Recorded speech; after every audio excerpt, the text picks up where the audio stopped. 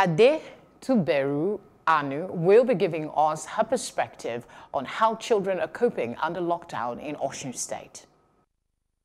As of today, the Osun State has recorded 44 confirmed cases of the coronavirus in the state and about 35 recoveries and 4 deaths. This has shaken the residents as it is clear that the coronavirus is real. This has made the residents to be more cautious and improve on their sanitary hygiene practices. Well, it's been very difficult for kids. However, they will have to make do with the fact that the coronavirus pandemic is real and it is really important for hygiene and for them to be cautious. It's really difficult here for kids in Osun State, but their parents and some of their kids, they are aware of the national pandemic that is happening, and so it makes them more cautious.